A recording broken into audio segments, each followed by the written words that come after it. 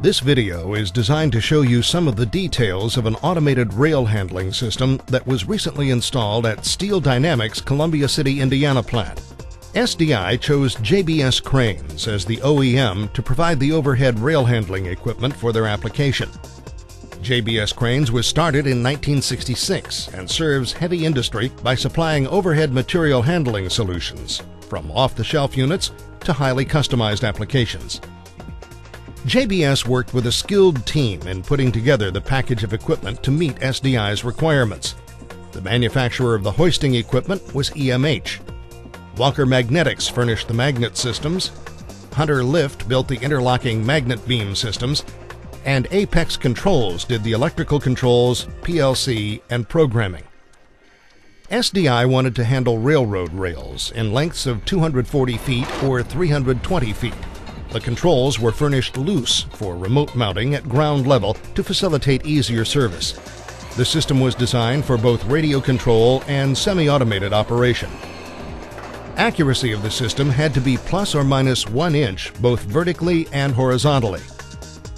The system uses 7 hoists, equally spaced along the length of the building. Each hoist was equipped with a motorized trolley and a magnet beam with magnets. Over the years, Walker engineers have developed magnets for a variety of applications, including pipe, bundle, hot billet, structural shapes, and coil lifting.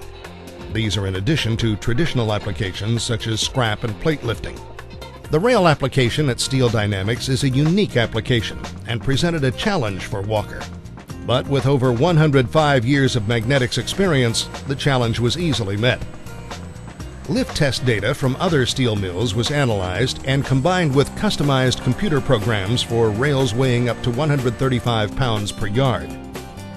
The resulting magnets maximized efficiency, having to lift 37 tons of rail while being powerful enough to snap up rails not in direct contact with the magnets. Over the length of 320 feet, rail variations will occur, and the magnets needed to be powerful enough to grab and hold any rail not in direct contact with the lifting face. Another challenge presented was to ensure handling multiple, every lift 24 hours per day.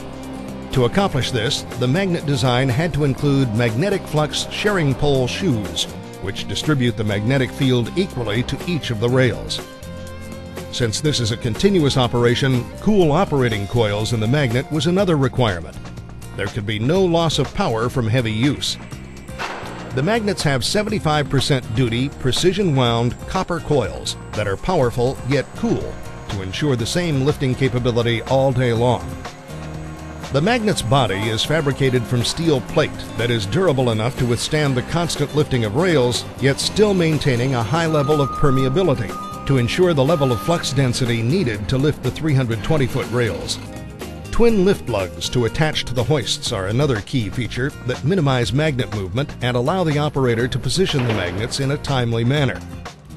The magnet beams made by Hunter Lift are all interconnected with tie bars to help the system operate as one and to reduce load swing.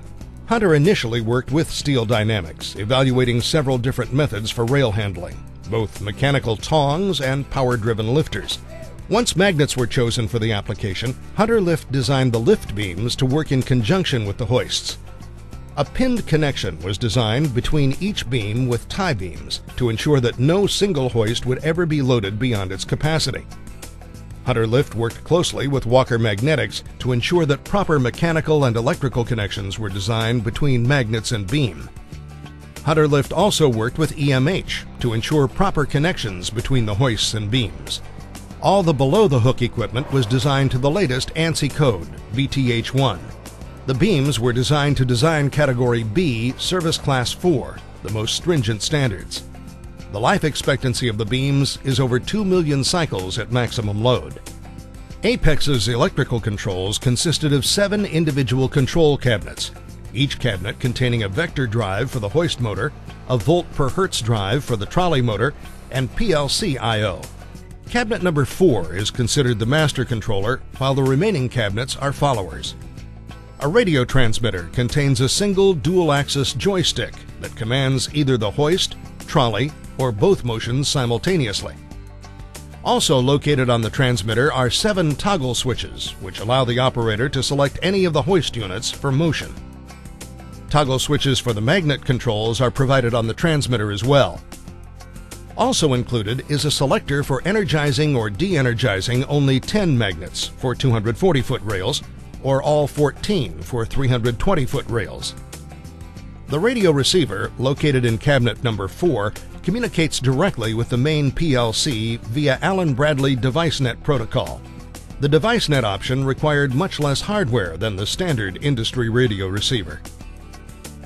Cabinet number 4, being the master controller, contained an Allen Bradley ControlLogix PLC with communication capabilities for ControlNet, DeviceNet, and Ethernet IP.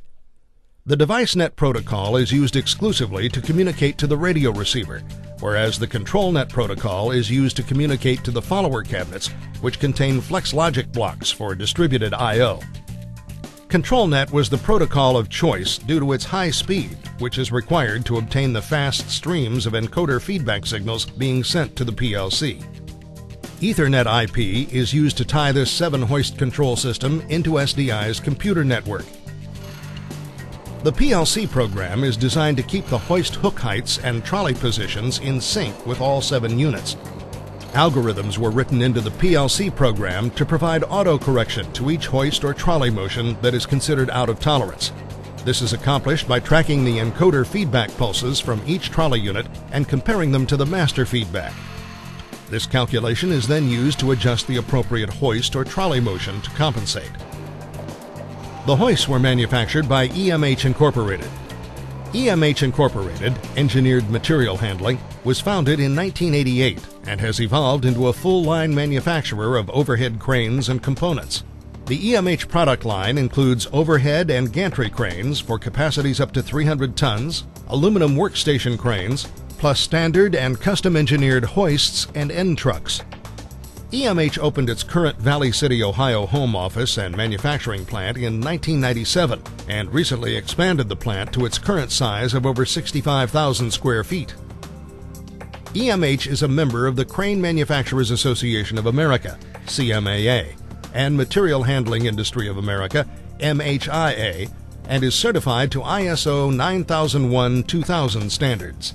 Some of the hoist features included H4 heavy-duty industrial rating, encoders on motors for positioning feedback to the PLC, double reeved for true vertical lift, redundant electromechanical upper limit switch, single position locking hook, inverter duty motors, 4-element geared upper and lower limit switch to provide a 0 point for the hoist, 4-wheel drive trolleys with brakes, and NEMA 4 enclosures.